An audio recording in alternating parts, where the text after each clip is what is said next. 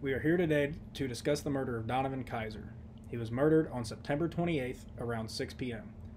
Today, we are going to hear from a witness, being a neighbor from across the street, to hear what he says about the crime. Are you in the correct mental health to testify against this crime? Yes, I am. Do you have any trouble with your eyesight that would impair your abilities to see the crime that was committed? No, I do not. I have 20/20 vision, and I have great eyesight to be able to testify of what I saw.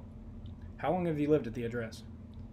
I have lived at my address across the street from the crime for over 10 years. I noticed a vehicle that has never been there before, and I instantly was suspicious.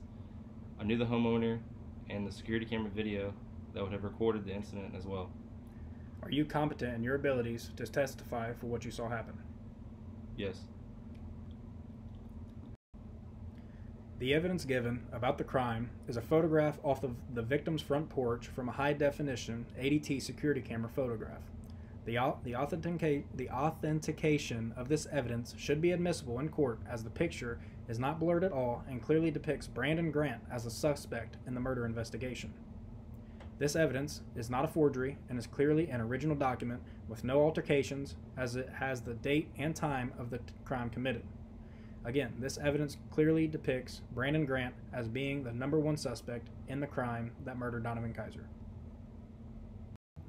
On Monday, September 28th, around 6 p.m., I was on my front porch when I heard commotion and arguing from across the street.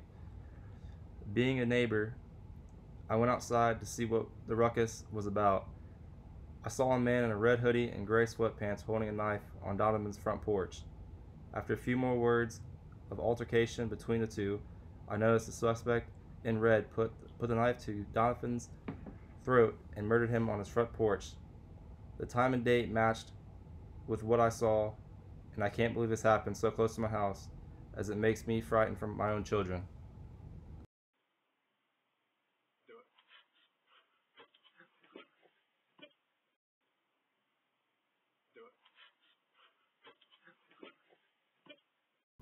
So, as you can see from the demonstrative evidence that we have provided, clearly depicts Brandon Grant being the number one suspect for the murder of Donavan Kaiser. The video clearly depicts him as holding the knife to Donovan's throat.